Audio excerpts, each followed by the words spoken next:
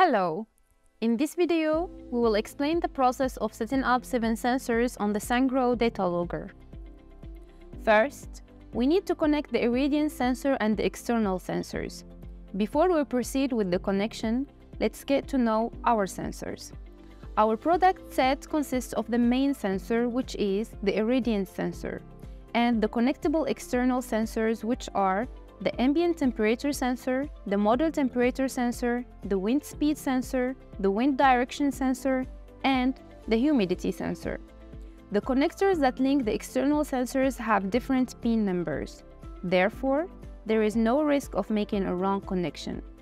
By following the pin numbers, we connect the irradiance sensor box and the external sensors.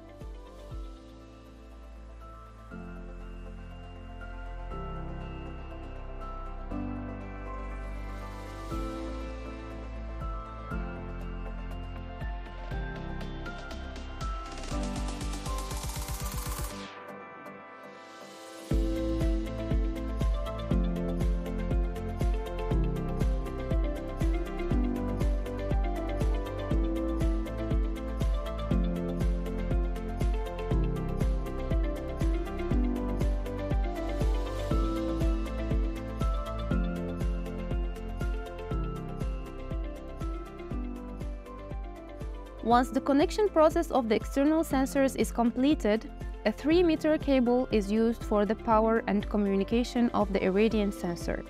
The brown, white, yellow, and green wires at the other end are connected to the power supply and data logger to power and communicate the sensor.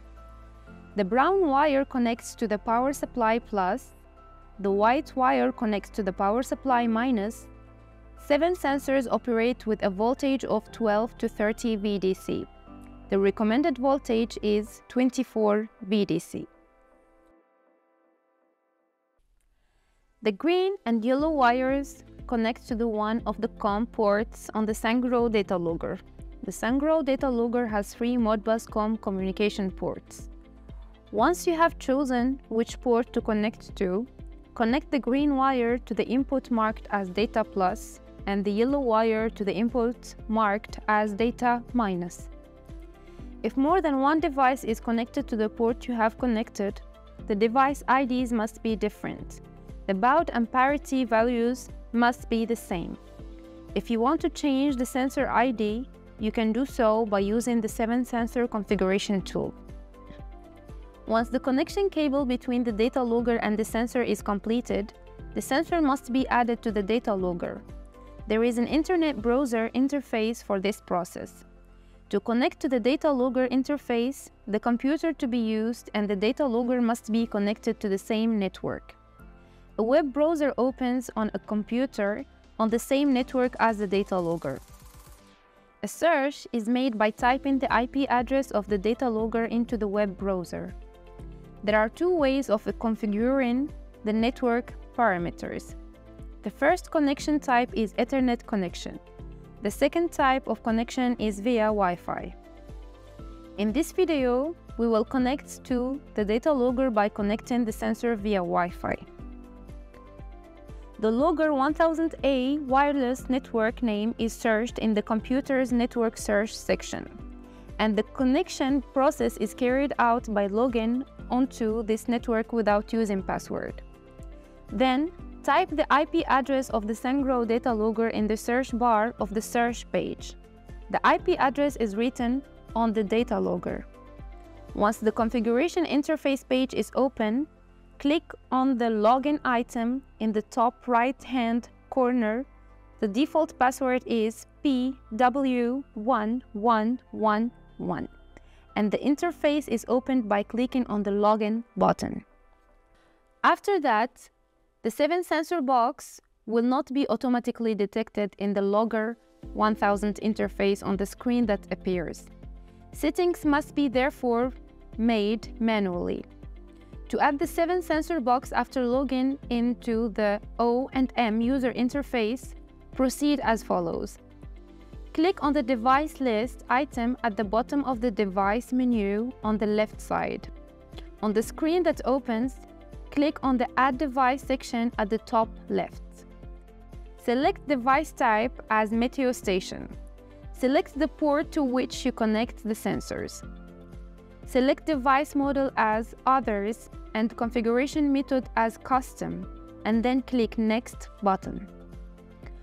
At the bottom of the page in the sensor configuration section, for sensors to be displayed on the control screen, the measurement points configuration section must be filled in according to the sensor registration addresses. For sensors that are not connected or that we don't want to display on the control screen, they should not be ticked, so we must untick them. The registration addresses of connected sensors whose data you wish to monitor are entered as follows. In the total slope irradiation section, the recording address is 5. In the ambient temperature section, the register address is 17. The register address of the model temperature data is 16. The address of the wind speed data recording in wind speed is 3. The address of the wind direction data in the wind angle section is 19. Write relative humidity in ambient humidity section and enter the recording address as 18.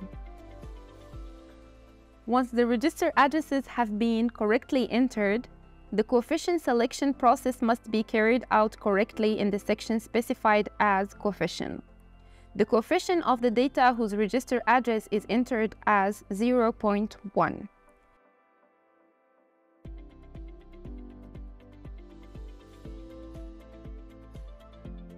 The data type must be selected as S16 for temperatures and as U16 for other sensors.